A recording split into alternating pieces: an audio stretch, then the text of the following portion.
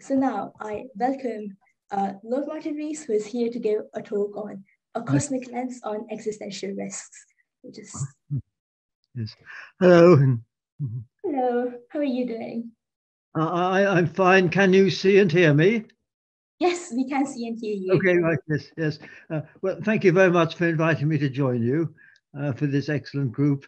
I'm sorry I logged on slightly late, so I didn't hear the beginning of what you said, but I'm very glad to be here. Thank you for being here as well. It's an honor to have you join us for inaugural research symposium. Right. Uh, Yes. I was going to just make a few remarks, and you could perhaps ask me some questions. Just to introduce myself, I'm a cosmologist, and people sometimes ask, does the fact that I'm a cosmologist have any effect on the way I think about more everyday matters and think about the world? Um, I think it does just in one way, which is that it makes me aware of a long-term future. The point here is that unless you're a creationist, you're aware of the past and that we are the outcome of about 4 billion years of um, Darwinian evolution in a universe which we now think has been expanding for nearly 14 billion years. But we now know that the time lying ahead is just as long as the time that's elapsed up till now. The sun has been shining for 4.5 billion years, and it's got about 6 billion more years before it eventually runs out of fuel, and the universe may go on almost forever. I like to quote Woody Allen, who said, eternity is very long, especially towards the end. So anyway, that gives a perspective, and it leads me to realize that we are not the sort of end point of evolution. We're not the top of the tree, as it were, as many people think, even if they're Darwinians, because there's enough time in the future for a lot to happen. And one of the implications of this is that we should care very much about what we do now, because this century is the first when one species, the human species, has the future of this planet in its hands. We can perhaps inaugurate a more benign and exciting type of society and evolution, or if we screw up badly, we could foreclose and destroy all those potentialities. So this is the first century of all the 45 million which the Earth has had since it was formed, where one species has this power. And so we are alive at a special time in a special place. And that's what makes one think globally and think cosmically. And I find that a helpful way to think. So that's a bit of introduction to myself. Thank you for that, Martin. I think sort of just going off on that, the fear of extinction has always been around in humanity. If you look at sort of Mary Shelley's Frankenstein or, thinking from early ages. But do you think the cosmic fragility of life that, we may be the only ones out here has played a key role in making us as a society care more about our future and existential risks in general? Yes. Well, of course, the question that astronomers are most often asked is, are we alone? Is there any life out there? The answer is we don't know.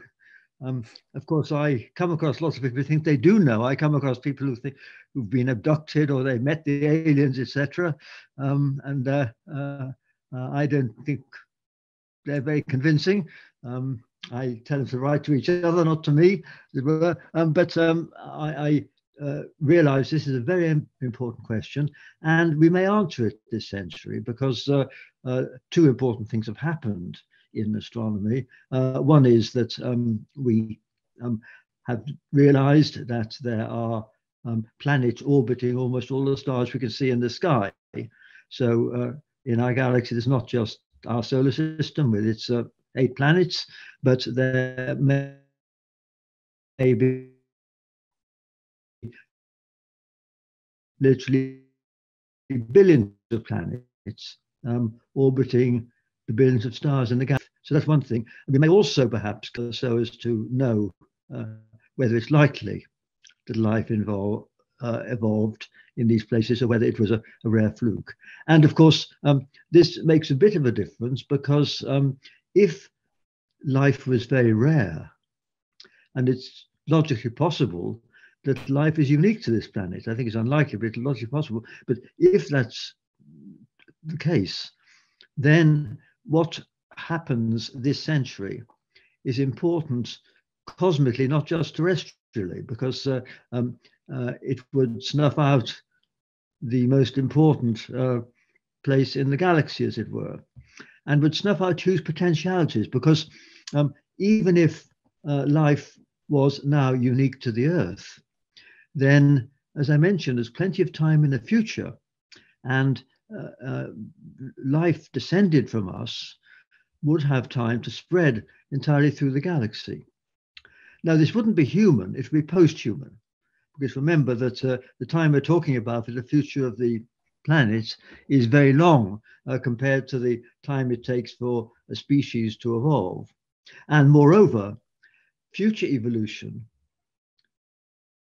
post-human evolution, is not going to be Darwinian selection of a kind that's led to us. It's probably going to be what I like to call secular intelligent design, because it's going to be humans who are able to redesign their progeny by genetic knowledge, or also perhaps by cyborg techniques, by linking ourselves to electronic entities. These are all possibilities. We may want to regulate them and slow them down a bit, but these will change human beings on the time scale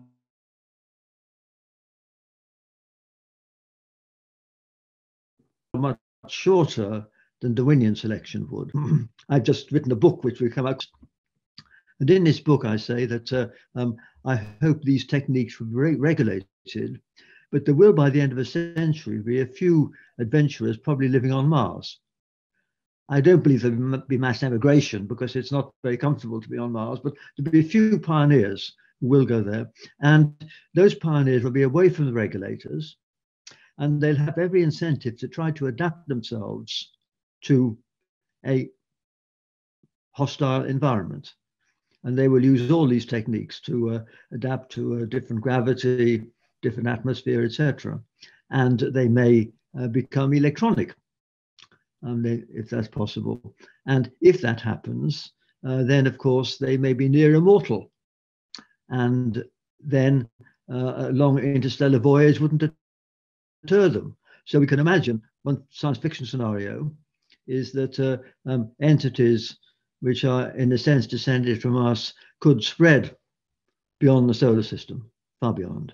So that's not crazy. But this is just one potentiality which would be foreclosed if we screw up too much during this century. So that's the reason, I think, why many of us who think about these long-term issues are especially concerned about what's going to happen in the next 30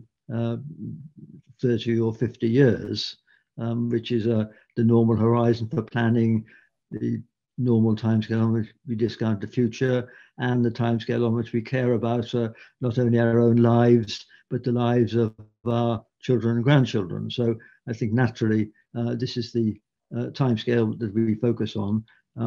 But of course, even this timescale is rather long compared to the timescales of many political decisions. And so I think what we are trying to do is to promote long-term thinking and thinking about future generations. And many of the people involved in our center and in thinking about existential risks are very concerned that we should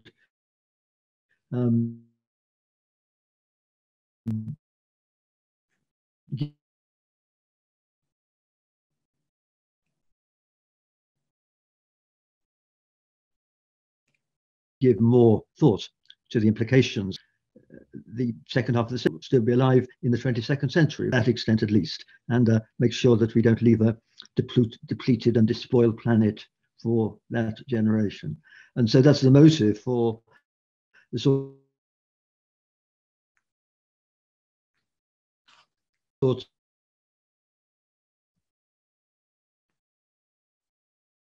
of issues which I've talked and written about, and which I guess you're. Okay. Can you hear me?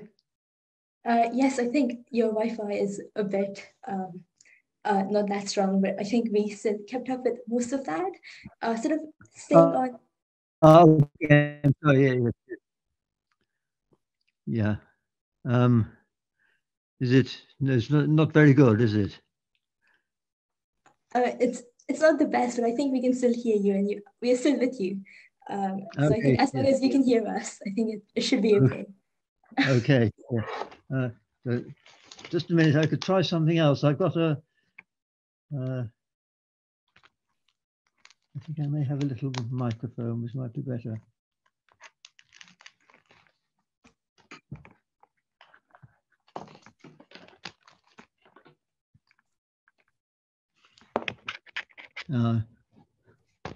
I think if we sort of lose you, then maybe we could. Yes. Well, let me try. I've got another laptop, so if you could wait 1 minute, I'll try and connect on another laptop.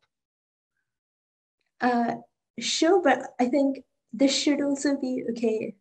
Is okay, isn't it? Yes. Yeah. Yeah, I think it's just like periods of not hearing you too well, but then we catch up with you. So it's not okay. I'm sorry about that. Yeah, yes. No worries, yes. no worries. Yeah. It's just Okay. Wi-Fi in Cambridge. I've also had many issues with that. Yes. Okay. Yeah. Mm-hmm. Yes. Sort of staying on a similar topic, the Fermi paradox has inspired and encouraged thinking on extinction threats over the past 70 years. Do you think there are any parallels between the discussions around the Fermi paradox and the existential risk research that we are doing today? Yes, well, there certainly is, because of course the Fermi paradox says that if there was lots of life out there, why haven't they visited? Because there'd be some which may have evolved on an older planet than the Earth and would have had a head start. So the Fermi paradox is just a statement that the fact that we haven't already got clear evidence for extraterrestrial life is perhaps an evidence that it's rare, and therefore that we would not be unique. I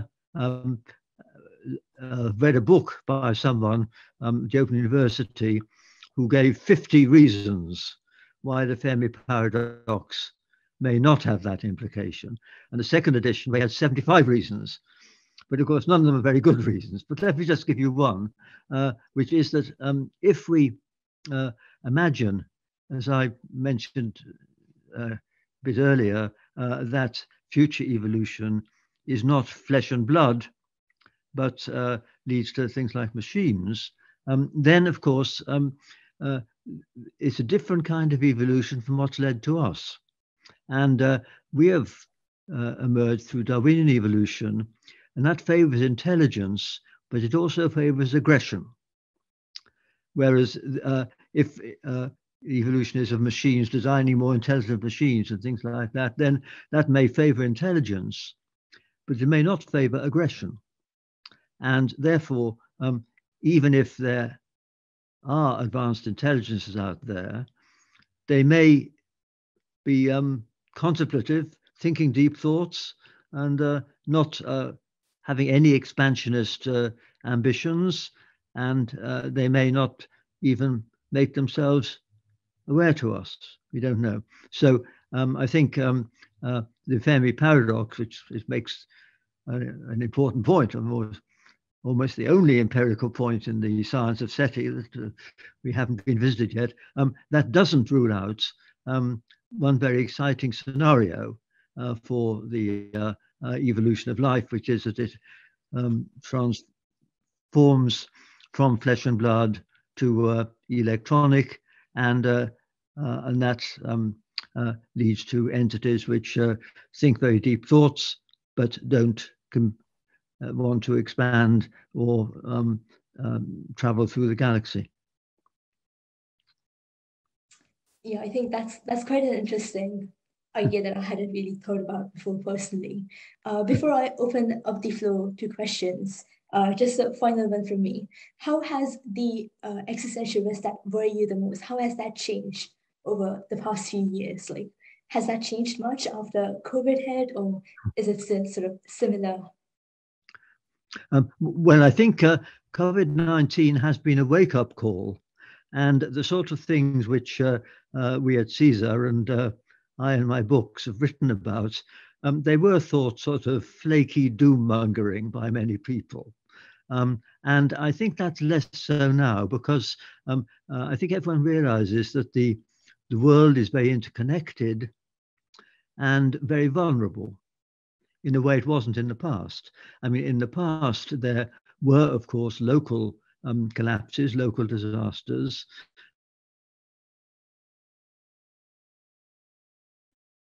But they didn't cascade globally. It is an example of how something which is a really severe setback to our lives can cascade globally. And we are now more aware of the extent to which we are dependent on things of the whole world. I mean, obviously the internet, and of course the COVID shutdown would be far worse if the internet had failed during that period. So we depend on things like the internet. We depend on the international financial system and long supply chains.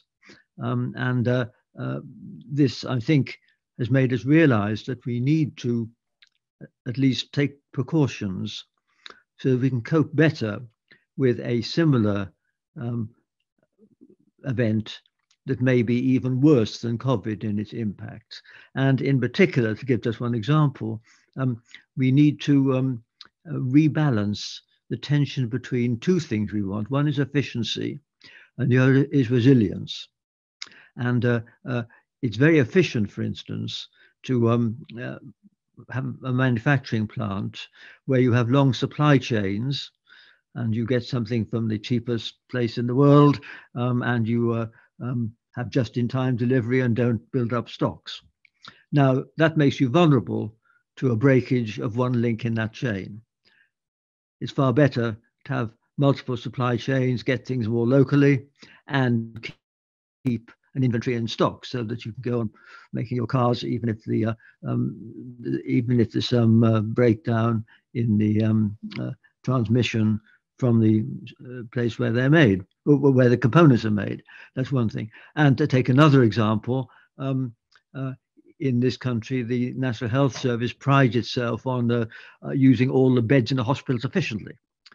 That means that there's very little slack if something really bad happens. Whereas I know in Germany, they have a policy of leaving at least 20% of the beds in intensive care vacant in case there's a real emergency. And so that's another example where there's more resilience if you have slack in the system, even though that is, in a sense, costing you a bit more. So I think we're realizing that we need to prepare. And also it is worth preparing because some estimates of the cost to the world of COVID-19 over the next few years are something like 20 or 30 trillion dollars. And in the perspective of a figure like that, it would have been worth hundreds of billions of dollars to be more prepared. Because no one could have said that a pandemic was all that unlikely. We'd had MERS and SARS, and we'd had other pandemics and AIDS, etc. So it wasn't that unlikely, but it was just unpredictable. And so I think it's a long answer saying that the experience of COVID-19 has made us more aware that we need to take seriously preparedness for future events like that and make our society more resilient. So that's important. And as to what these risks are, then of course they are future pandemics. And of course, even more scary, there's the possibility of engineered pandemics because the technique of modifying viruses, so-called gain-of-function techniques, this is widely understood.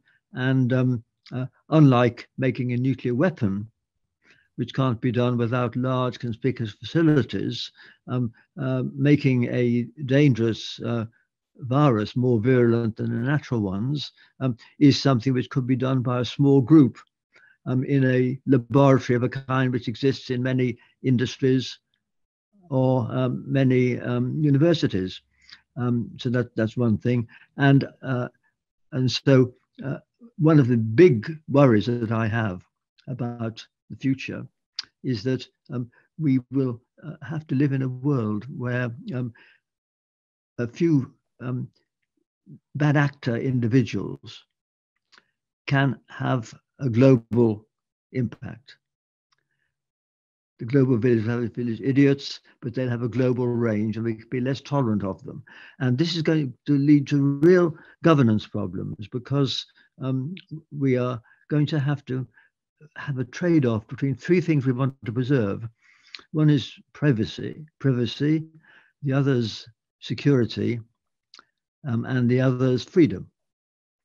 And I think if you want to ensure that someone can't clandestinely produce some dangerous virus, or indeed to take a different type of risk, plan a cyber attack, knocking out a country's electricity grid or something like that, then we do need to have more intrusive surveillance and invade people's privacy, for instance.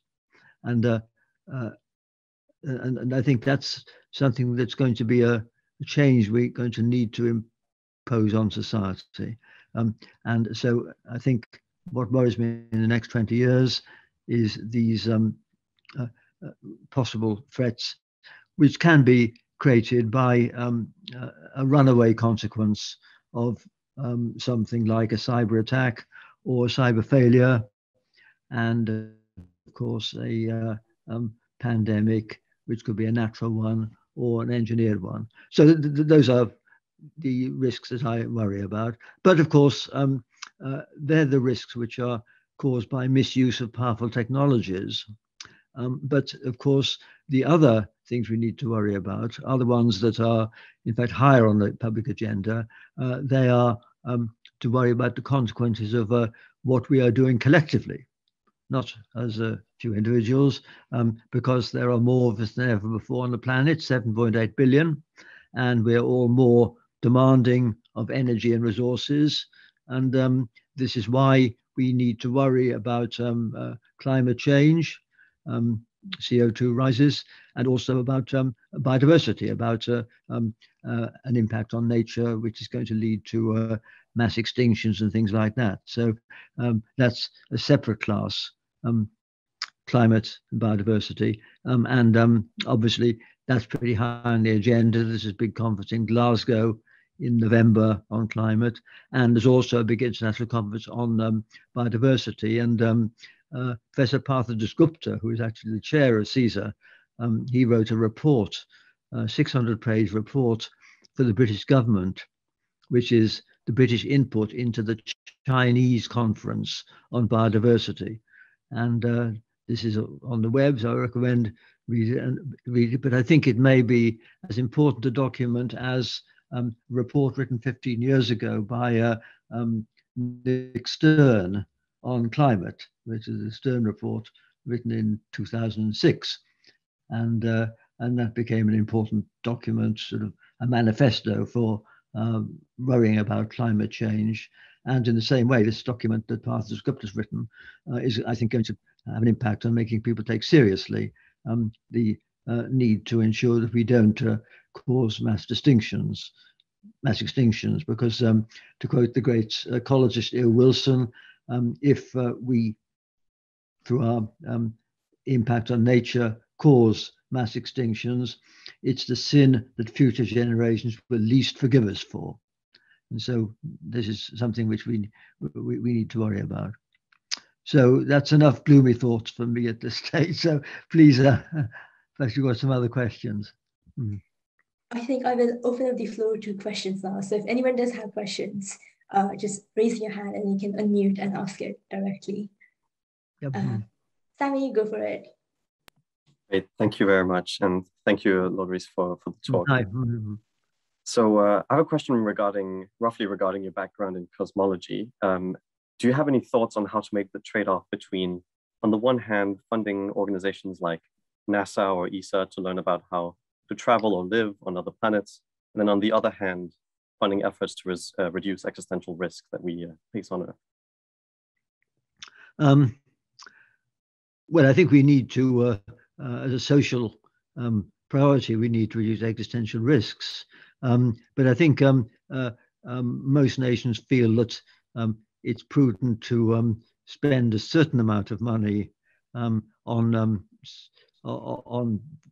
pure science, because of course if you look at the world today, we couldn't be feeding people or living the kind of life we are living had it not been for academic science discoveries in the last 100 years. I mean, that's a platitude now. So we need to do that. The amount that's spent in supporting academic and pure science in this country, it's about £8 billion a year, something like that. And similarly in other countries. Now, that goes to over all fields of science. People sometimes think a lot is going to things like particle physics and space. But that's not necessarily so, because to take particle physics, the CERN, which is in Geneva, which is the world's biggest scientific instrument, costs $10 billion, that's very expensive, but nonetheless, only 2% of the science budget of Britain goes towards it. And that's because it's a collaboration of 20 or 30 different countries. And in particle physics, they decide to spend most of the money on this one big machine over 20 years. And so that's why it's one enormous lump sum, but it's about 2% of the budget we're spending on science altogether. I think most people think that's probably appropriate, given it's a very fundamental subject. Space is space science and astronomy, they're rather similar. The big projects are international, and the amount being spent on space science in this country is about the same as on CERN. Space science and astronomy is about the same. Within space itself, of course, most of the money is spent not on space science, but in the US, it's spent on defense and the human space program. And I personally, if I was an American citizen and taxpayer, would not want to support the human space program of NASA, on which they spend more than half their budget. The reason for that is that as robots get better, the practical case for sending people gets weaker.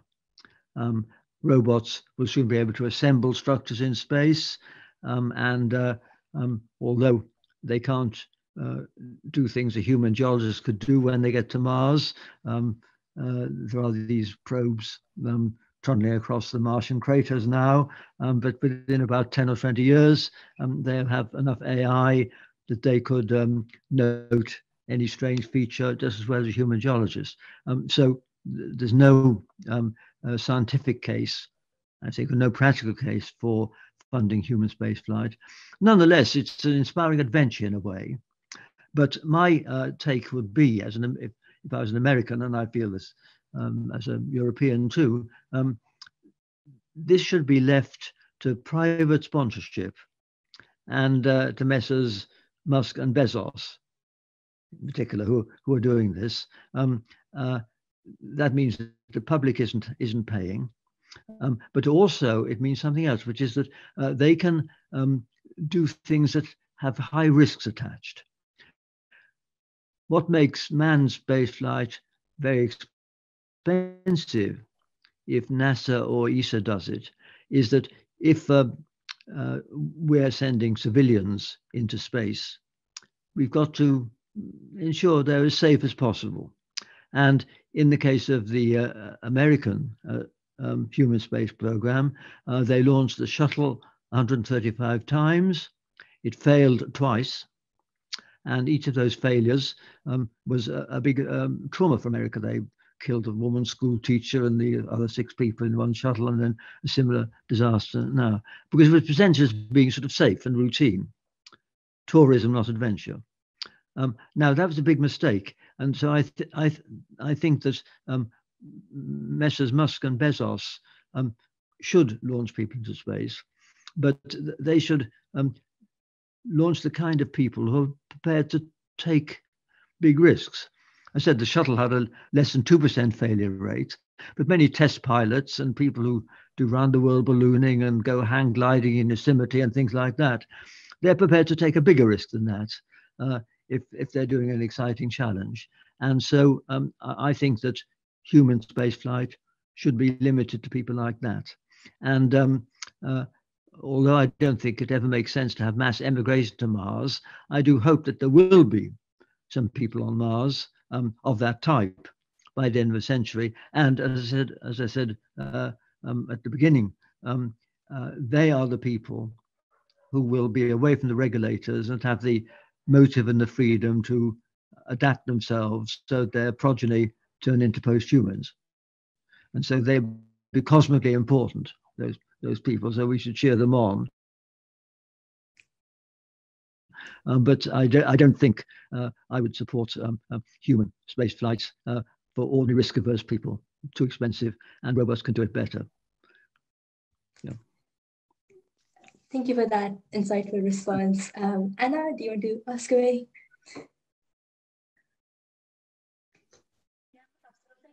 Thank you for sharing your insights and instigating some great conversation. I wonder, in your opinion, what risks haven't gotten the attention they have deserved during the pandemic? So it feels that the pandemic has taken a lot of attention from humanity in the last 2 years. In opinion, what risks have we not been focusing on during this time?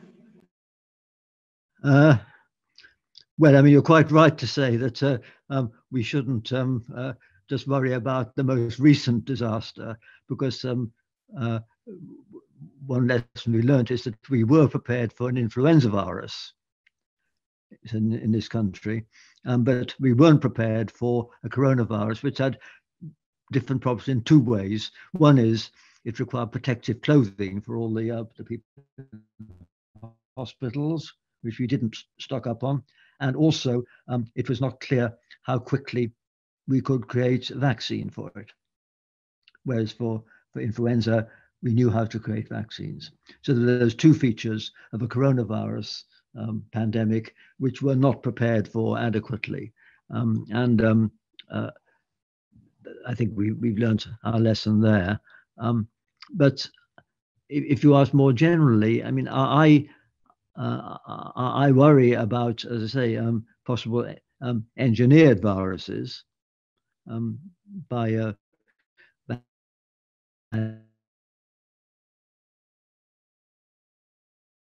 the Wuhan laboratory, but I worry also about cyber. I worry about cyber attacks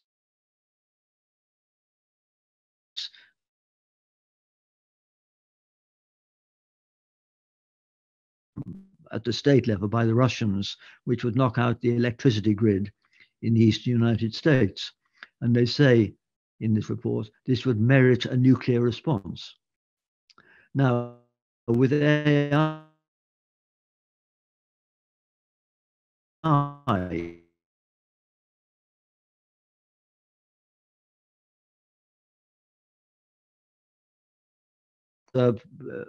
sort of arms race between the cyber attackers and the cybersecurity people. It's not clear which side is winning. So we do need to worry about that.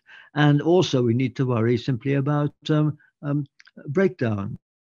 Because as I said, I mean, if the internet had failed in a fundamental way during the pandemic, during the shutdown, of course, we couldn't have coped. I mean, the internet was to a large extent our salvation of keeping business and life going during the last year or two. And so we ought to worry about vulnerabilities in the internet and ensure that there's enough redundancy built in and doesn't happen. So I think we've got to, as it were, defocus from the particular crisis that we've just experienced and think about other kinds of bio, but also about cyber.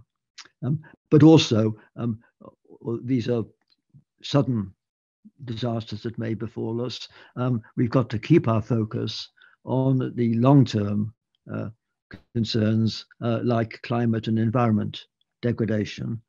And of course, if something is urgent and immediate, there's no problem getting attention of politicians, whereas, as we know, the problem with making the world safe for future generations, despite the threat of climate change and all the rest, is because politicians tend to worry about what happens nearby in their own country and before the next election, and to make them care about climate change, which means making investments that will pay off in 30 years' time and will have greater benefit for countries in other parts of the world than in our country.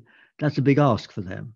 And so we've got to make sure they do that. And of course, that's why we should welcome campaigning and demonstrations, because I know quite a few people who've been government advisors in science, working in government departments. And of course, they find it hard to get the minister's attention because the minister always has urgent things to worry about. And what gets minister's attention is what's in the press or some big public campaign. And that's why I think we should welcome charismatic figures. And in the climate context, I'd mention 4 very different people. Pope Francis and our secular Pope David Attenborough and Bill Gates and Greta Thunberg. You can't imagine 4 people more different than that, but in their different ways. They've all energized world opinion and made people care more about these long-term global challenges. And I think without them, there'd be far less chance of governments taking the necessary action, because they will do the right thing if they think they won't lose votes by doing it. And so I think we've got to keep up the pressure and the demonstrations and all the rest of it. Yeah, I think maybe a follow-on question from that might be, sitting in the House of Lords, what have you personally found to be the most effective engagement strategies to make the government care about the long-term future? Yeah. No, I think it's crucial that we should make them care about the long-term future. They will if the public cares. And the public's got to campaign. There was one small instance of this in this country a few years ago when Mr. Michael Gove was the environment minister, and he introduced legislation to ban non-reusable drinking straws made of plastic because they contribute to ocean pollution. But he did that only because the issue of ocean pollution, which I think wasn't on most people's radar at all 5 years ago, had been put that way by the Attenborough Blue Planet 2 programs, especially the iconic picture of the albatross returned to its nest and coughing up for its young, not the longed for food, but a few bits of plastic. And that became an iconic image, rather like the polar bear on the melting ice floe was for climate change. And that raised concern about ocean pollution. And without that, I can't imagine that Mr. Gove would have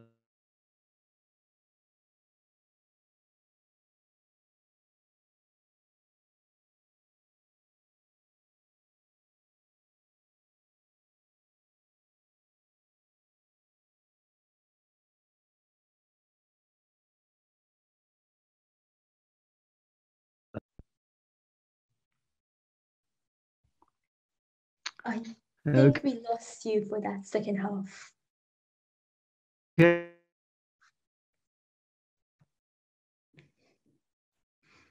Okay, have I lost you? Oh, I think we missed well, out. I didn't feel much of yeah. I was just saying that the public has to be clamoring for action on a cause, and then the politicians will respond.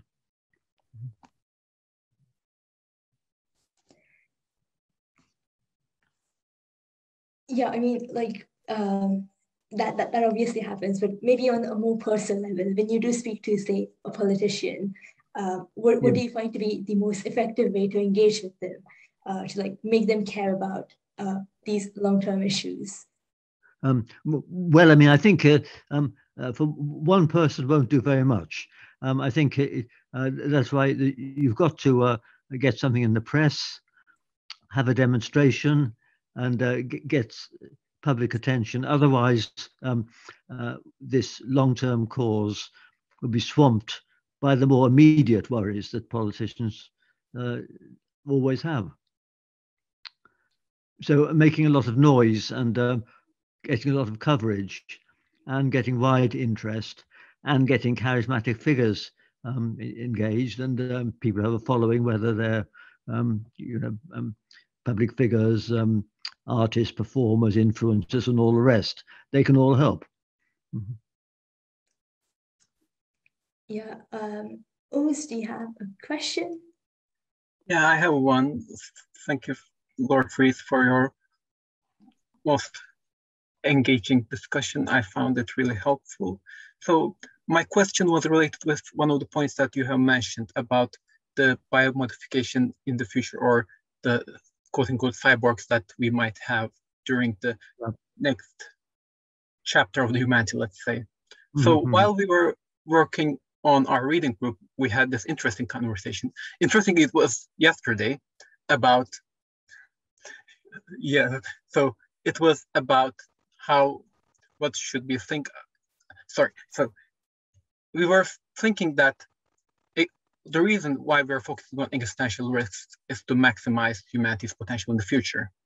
And on that part, we have realized that we don't really have a working concept of humanity as a whole. We were thinking about a lot of things, like, should we count humanity as blood and flesh? In that case, would the descendants count as humans? Let's say that if the descendants were to count as humans, so it's about our descendants. And we were having these wild scenarios where we presumed that humanity is going extinct and we cannot do anything. So we were kind of passing this mantle to an AI that has similar potential to a human, and it was sprawling its culture, humanity's culture and everything. So we are thinking that even can we count that as humanity's potential being fulfilled? So we were wondering, where should we start? I was wondering, where should we start when we talk about humanity while dealing with existential risks?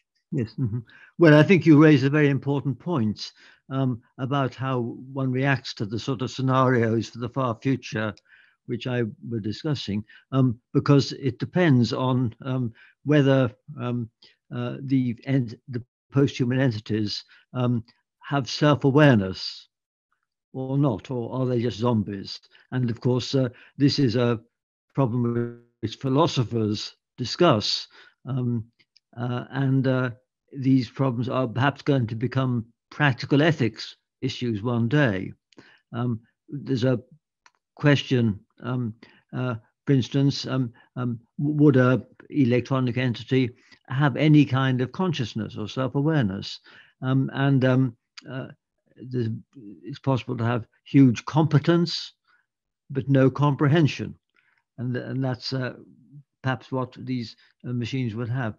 And many people think that'd be sad, because if we were replaced by some entities which couldn't appreciate the wonder and beauty of the universe, we'd feel that was sad. Whereas if they had those abilities to an even greater extent than any of us do, then that would be a plus, and we could welcome our takeover by those entities. And this is a purely philosophical question, because as you may know, there's a lot of debate about what constitutes consciousness and self-awareness. But I think there is another point, not quite so futuristic, which is about whether human character, while remaining flesh and blood, would change. Because the one thing that hasn't changed in the last few thousand years is human nature.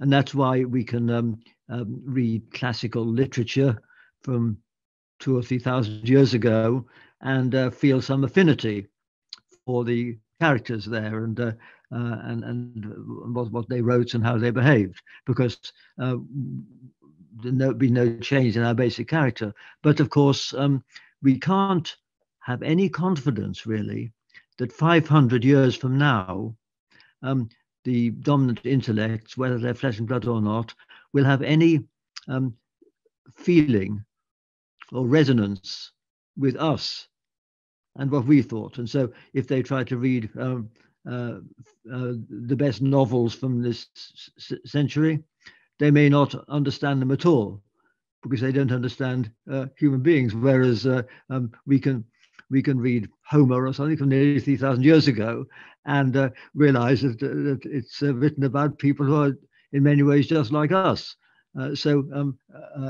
Human nature, which has not changed despite the big change in technology, may start to change if we can, through biotech or cyborg techniques, change human beings. And so that'll be a real game changer if that happens. Thank you for that. Sorry, go ahead. No. Yeah, I think that's all we sort of have the time for. Unless, Lord Martin, if you have any closing remarks or any advice for the graduating cohort of the CERI fellowship. No, I mean, I'd like. Can I just thank you for inviting me and say that I think one thing that I am trying to do is to make people aware of these issues, because it's the younger generation which is going to have to deal with them, and you're going to be alive at least towards the end of a century, even if not into the new century. I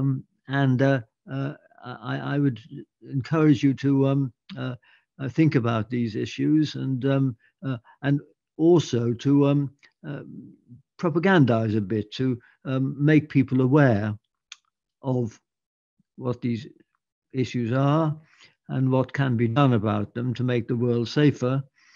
Because, as I said, nothing will happen unless enough of the public are aware about them and are prepared to take actions now for the benefit of future generations. That's why I think what you're doing is very important, and wish you the very best of luck in amplifying your voice if you can. Certainly a very high note to end on.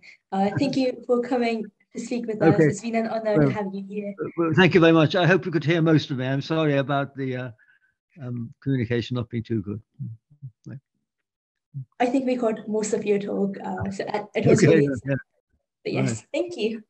Right. Good. Well, thank you very much. Bye.